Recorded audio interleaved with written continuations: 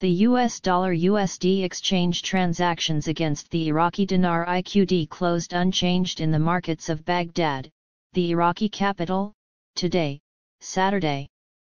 Shia fake news agency correspondent said that the USD recorded a closure rate of 149,500 IQD to 100 in Al-Kifa and Al-Harithaya central exchanges. The selling and buying rates of the USD in Baghdad's parallel markets settled at 150,500 and 148,500 IQD to 100, respectively.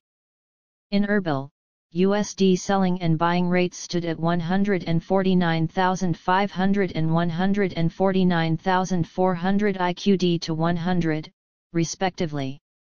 The total sales of the Iraqi Central Bank CBI in hard currency of the US dollar exceeded 1 billion during the past week. According to the CBI's official data, the bank sold during the past week, over 5 days of auctions, 1,286,141,172 at a daily rate averaging 257,228,234 compared to the previous week's sales of 1,113,820,107. The highest dollar sales were recorded last Sunday, reaching 279,390,704, while the lowest was on Wednesday, totaling 255,233,188.